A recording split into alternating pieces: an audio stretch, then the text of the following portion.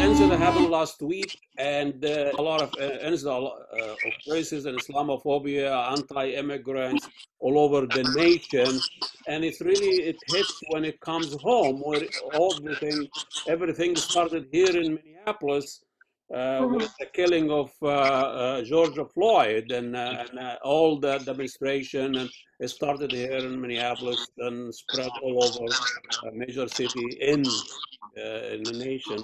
Now, last week, we have our guest today, Sophia Rashid, took her kids and went to Stillwater like thousands of people do every day, especially on the nice days, and she didn't feel comfortable there by the presence of some group gangs and of the Aryan Cowboy Brotherhood, wherever.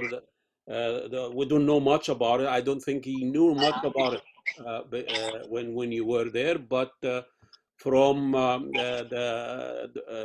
how they behave and how they look and how they approach your family, you didn't feel comfortable, so you had to. This is basically what's written about it. And so, welcome to the show, Sophia Rashid. Thank you much for giving us the time. I can imagine what you've gone through in the last few days. Yeah, thank you for having me on. I definitely didn't expect it to, my story to get as much traction as it did. I certainly didn't expect, what happened on Saturday to happen as well. So yeah, it's just kind of been a little bit of a whirlwind. You were in restaurants, those gangs, groups, they were aggressive, they approached your family, but anyway, were under threat or been threatened. Am I correct? So, it's been stated over and over again that I was uncomfortable from the police reports to news outlets. And I very specifically said over and over that I was terrified. I was scared for my life, for the life of my daughter, and the lives of any, person who is visibly a minority in Stillwater. My family comes from a small town, and I know what groups like this do. I know who they are. You didn't know who they are. No, I meant white supremacist groups. I see. When you see Aryan Brotherhood, someone ascribing to be from the Aryan Brotherhood, you know what that is. It's very strange that you're comparing a racist, right. Dress to an Islamic dress. What did not stop her from lying. She actually asked me why. No problem. But this is a major structural issue in this country for 300 years. And it's unfortunate that you were experiencing that day with your family. But how the media, that false sense of balance and the way she handled his hand and she does that, this is the fake reporter, a fake questions, fake interview as far as I'm concerned. Looking at her bio, she says that she's been around 20 different countries. She traveled 20 different countries, and I doubt it. One of these countries was an Arab or Muslim country. So I really want to focus on how the media cover. You have Sahan's journal covered the story, reported it, and you have KSTP and reporter on cover it, and they think they did a good job. Beth McDonald, that then she did a great job and all of that. So I want to see how do you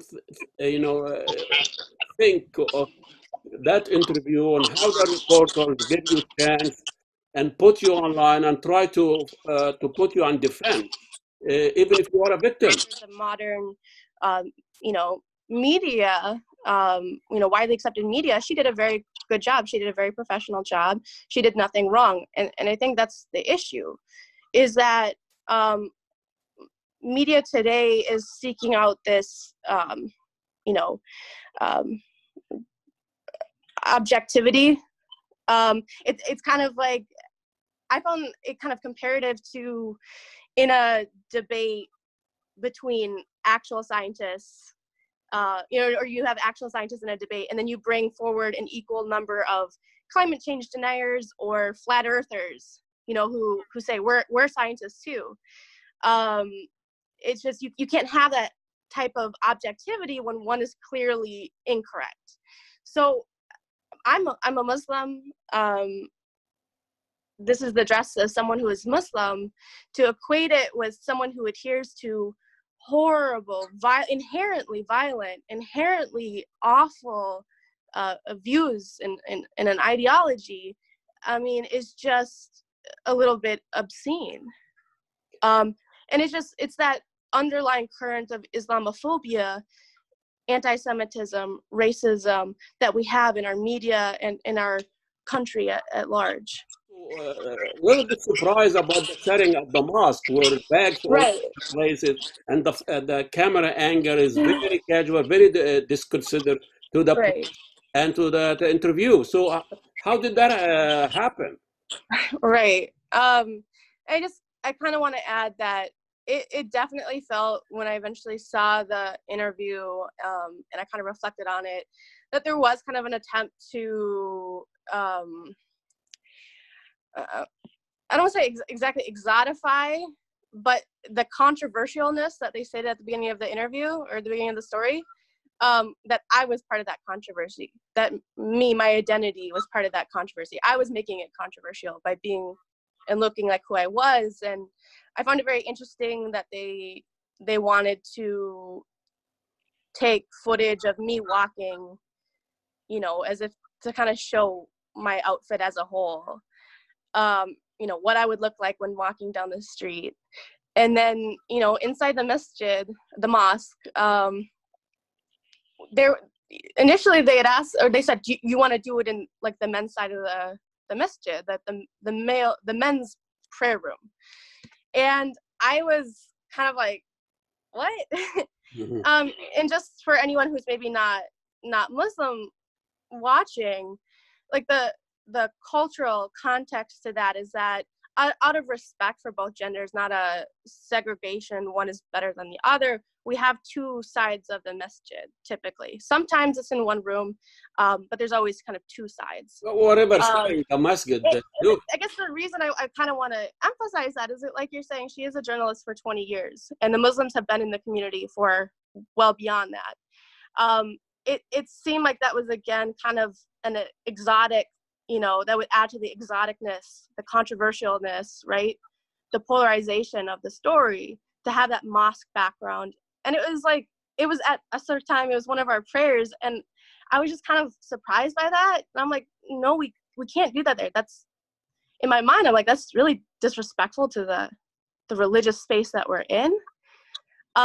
And so we Ted Kozlowski from the mayor of Stillwater. He has a very lovely letter, and he wrote back and he welcomed you back. And Stillwater is a tourist town, He understands the gravity of that situation. He understands the implication of having people like the Aryan Cowboy Brotherhood walking around, shouting comments at people, getting in people's faces, people that the ideology that they cling to says they want to murder, Yeah.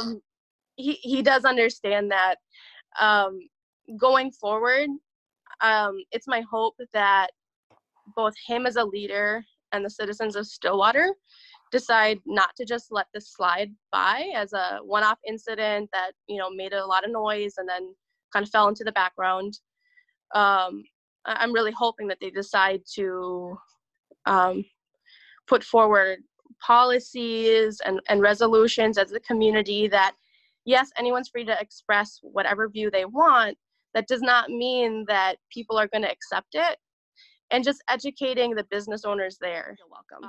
I go to a coffee shop in Northeast called the Mojo Coffee Gallery. It's in this California art buildings. I don't know that.